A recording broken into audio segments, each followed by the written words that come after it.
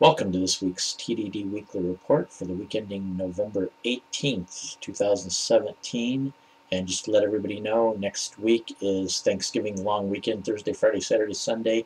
My family celebrates it Friday, Saturday, and Sunday. Some are retail workers, so they might not even stop by Friday, but we'll see them Saturday or Sunday. So I'll take a break and then resume the TDD report the following weekend.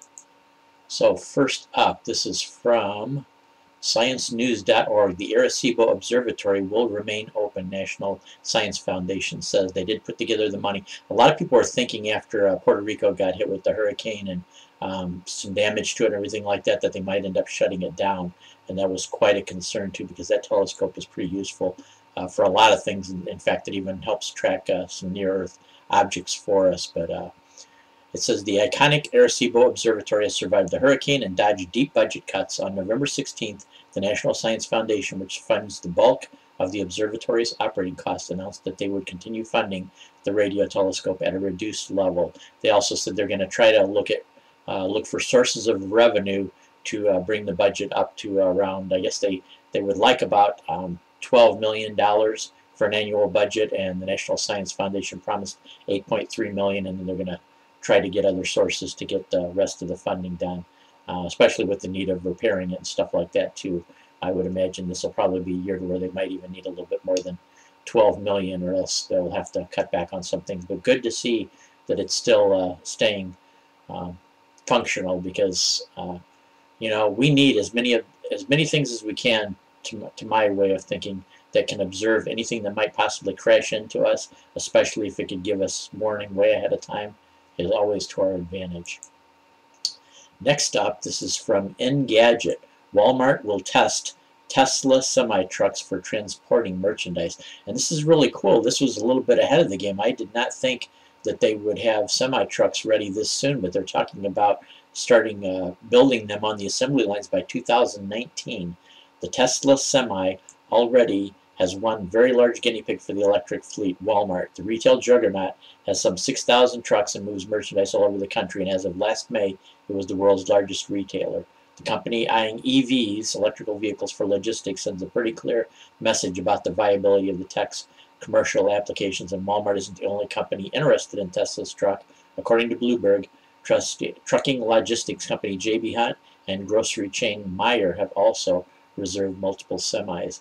Now, they said there's also a chance that Mercedes and Cummins may come out with electric semis, even though they don't have quite the range of 500 miles. They may come out sooner than Tesla is with this, so it may be very possible that Mercedes or Cummins, either one or both, beat them to the punch. But so far, Walmart has said they've committed to the Tesla. So next up, this is one thing I do every time it gets between Thanksgiving holiday and Christmas holiday. I like to come up with my list of suggestions for ideas for Christmas gadgets, Christmas technology that you can possibly buy people. And these are a list of 5 different gadgets from CNBC.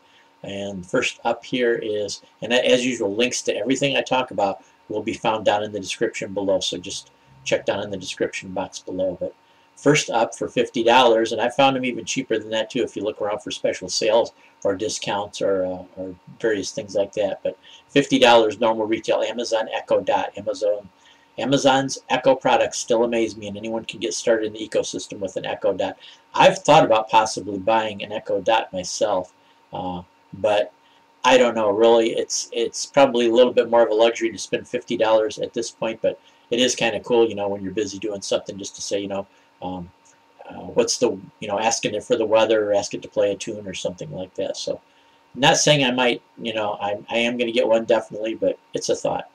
And then we have, now I don't have this exact one, but we have the Anker PowerCore 10,000, basically a portable battery pack so that you can charge your phone. I've got 2 of them myself, not quite as big as this 10,000 unit here. Mine probably are in the range of like 3 to 5. But they can still, a normal phone like mine, they can charge it at least twice and maybe another half time besides. Now, this is a little bit bigger, so it would probably power something like your Apple iPad or one of your larger Android tablets or something like that, maybe even more than one time. But the price on it is $25.99, so this Anker PowerCore is pretty cool. Bluetooth headphones. Now, these particular ones that they listed here are made by Vava Move. They're called Vava Move 28s for $33.99. But I'd say there's a lot of choices. I have a set of Bluetooth headphones. They're not this type where they look more like earbuds than headphones. Mine are actually over the ear type of headphones, but really nice and handy, and you can use them with your phone. You can plug a little USB dongle into your computer and use them as wireless headphones, walk around the house. Just be aware that they advertise some of these distances that they reach, like 60 feet, 100 feet.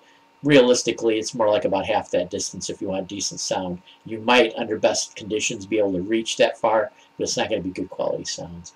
And next up, for $40, the Fire Stick, the Amazon Fire Stick. For those people that want TV, and especially if you have Amazon Prime already, you get the content from that. And then if you want to subscribe to Hulu and Netflix, I'm not sure what the free-to-air stations that are available, but some people say they have quite a few available too, even if you don't want to subscribe to anything or you're not part of Amazon Prime. But for somebody that's into TV and has cut the cable and you think might enjoy that, that's pretty good for 40 bucks. And then you got this thing, it's called a Spigen ring grip and car mount. It's for the back of your phone.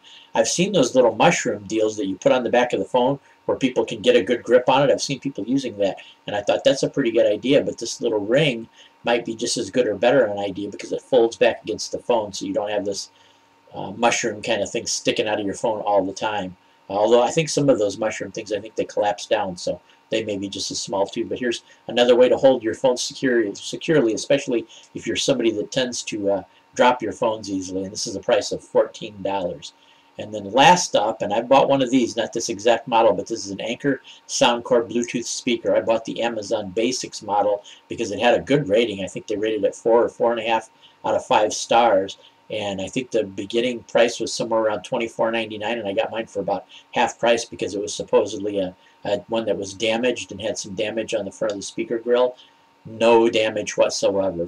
So look for refurb and especially stuff that's damaged package. I bought a lot of stuff with damaged packaging to where the thing inside was fine, but the outside of the package was damaged. And if you're Amazon Prime like I am, you're not satisfied and it's damaged and you don't like it, you can still return it even on those. They will take the returns. So yeah, try out the Anker Soundcore Bluetooth speaker, $39.99.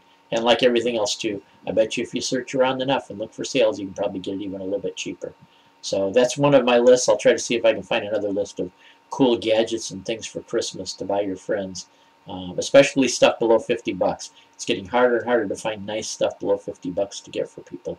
And I have one last bonus one. I'm not going to really play it or talk about it very much, but Joseph L. sent this in just before I did my recording. He's a regular contributor to TDD Report. Thank you, Joseph L. This is a video from YouTube, and I'll just put the link down below. A zombie star that just won't die.